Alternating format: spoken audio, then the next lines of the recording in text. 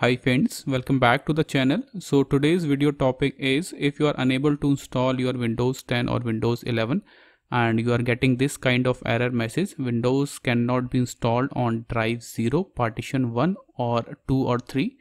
In this video I will show you how to fix this issue. So first, cut this window. Simply click on this cross icon to cut this window, then click on yes. Now you have to press shift key and F10 key together, then you will get this type of window. This is command prompt.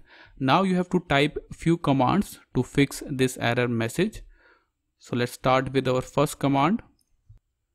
Type disk part, then press enter.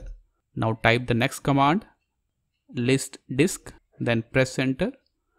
So I have only one hard disk of 250 GB in my laptop, that's why it is showing hard disk 0. 0 is a number, so I have only one hard disk. Now type the next command, select disk. Now enter your disk number. So my disk number is 0, so I have to type 0 here. Now press enter. Now type the next command, type clean, then press enter. So this command will totally delete your hard disk data. So if you have any important data in your hard disk, take the data backup first. So type this command, then press enter. That's it. You can see disk part succeed in cleaning the disk. Now type exit, then type exit again, then press enter. Now click on install now. Now select your edition, then click on next. I accept, then click on next.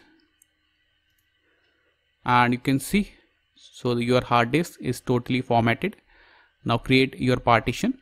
For example, I will create a partition. That's it. Now click on next to install your Windows 10. So now you can see the error has been resolved and the installation process has been started. So this is all for the video. Thank you.